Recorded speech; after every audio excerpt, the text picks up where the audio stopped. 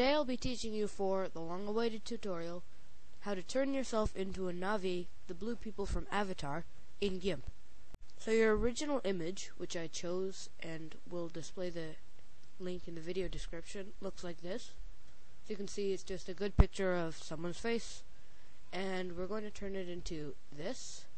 This was my first draft, my first try, and then this was my latest one. So I'm just going to close these down. Now I already have mine open, so I'll just open that up. And you want to open your base image, your stock photo. And like I said, I'll be using this photo of good face. I'll put the link in the video description. It's free, no copyrights, unless you use it to make money. So the first thing we're going to do is we're going to take our heal tool, which looks like two band-aids, one over the other. Make sure that your brush is set way up, like scale of 10, and the brush is your biggest circle fuzzy brush. Take that and then just hold control, and click somewhere on the forehead. And what we're going to do is just paint over her eyebrows. We're just going to erase them entirely. So how the heal brush works is it takes your source image, which is this, where you press control click, and it takes the texture of your source, which is this thing, and it pretty much just pastes it where you click. So if I click here, it'll take the texture of this, of my source, and paint it on the eyebrows. So we just want to click all over here, and this image is huge, just simply huge. If you look, it's only zoomed in at 25%. It's the equivalent of 100% of most photos. So it may take some time for pretty much everything to operate. Make sure you hold control and click at different places so that your source is not the same all the time, so that the textures don't remain the same. And just erase over these eyebrows. Like so.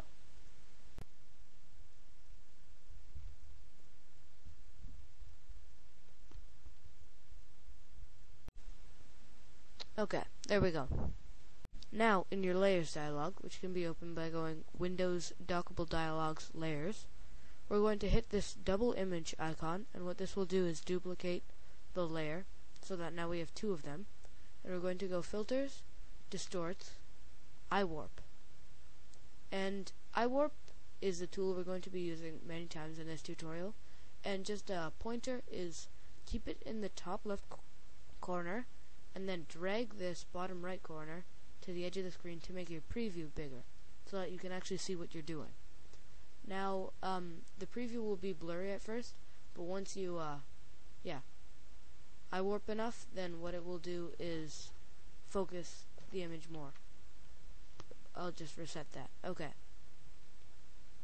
So what we're going to do is take our move deform, make sure the deform mode is set on move, so the deform radius at about 45 and the deform amount at about 0.45. And what we're going to do is we're going to reshape her nose so that it's more the shape of a Na'vi from Avatar.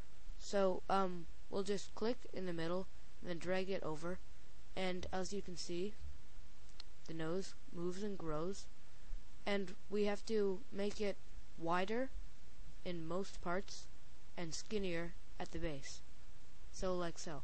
And at the bridge of the nose, make sure it gets wide here.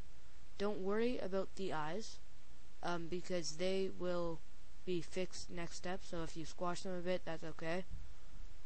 And make sure that the nose just kind of bridges out to where the eyebrows were previously before we erased them. And the shape of the bottom part of the nose has to be square and then kind of like a pointy tip. Now the tip is kind of tricky because, most noses aren't shaped that way, but just do the best you can. And also, her face is facing slightly to the right, so make sure that you compensate for that also. Now we just want the basic shape, so as you can see, the nostril looks kind of weird, That's okay, because we just need the shape of it. So this is probably one of the hardest parts in the entire tutorial. So spend more time on this and you'll get better results, as my motto should be. So yeah, just click and drag until you have the right shape. Do better than me, I'm just doing a quick job. Like that. And then just click OK once you're done. And you'll see, once it eye warps, the nose will be drastically changed. Yes, drastically. Now the reason we duplicated the background layer is so that we can fix the eyes if you squash them up a bit. Now, in the first couple of times I completed this avatar conversion, I squashed the eyes up quite a bit, so this step was more important. What we're going to do is right click on our background copy and click Add Layer Mask. And this dialog should pop up. It says Add Layer Mask as the title, and we want to make sure it's set on white full opacity and click Add. Now in another one of my videos, I'm pretty sure it was blending images in Gimp, the one with the dog and the Pokeball, I explained more about how layer masks work, so if you don't really understand my explanation now, don't, just check out that that blending video. So basically how I think about layer masks is, when you add a layer mask, it sets your top layer, or the one that has the layer mask, it sets it as the mask itself, and then the one behind it is the face. So, in my case, the regular layer would be the face, and the edited layer would be the mask. So now the mask, seeing as it's white, when you paint with black over it, you'll see it paints through. It's pretty much like cutting a hole in our mask so that you can see the face behind it, right? Which is our original image in this case. So we'll just undo that. So pretty much to paint, when you paint, you're cutting a hole in your mask so you can see the face behind it. Now we're going to take our fuzzy brush, make sure it's set on black, and paint on the eye so that it doesn't look as warped, because that eye definitely did not look natural, and it needs to be. Now it may get a little bit fuzzy around this edge of the nose, so if you want to zoom in, just to fix that up a bit, use a harder brush, your choice. I'm going to leave it like that. So now what we're going to do is, in our layers dialog, which I believe I told you how to open before, we're going to right click on our top layer and click merge down. What this will do is it'll automatically apply the layer mask, which means cut the holes out of the mask, and so it's just a regular layer again. And then since we click merge down, it'll also join those two layers together. So what we want to do now is go filters, distorts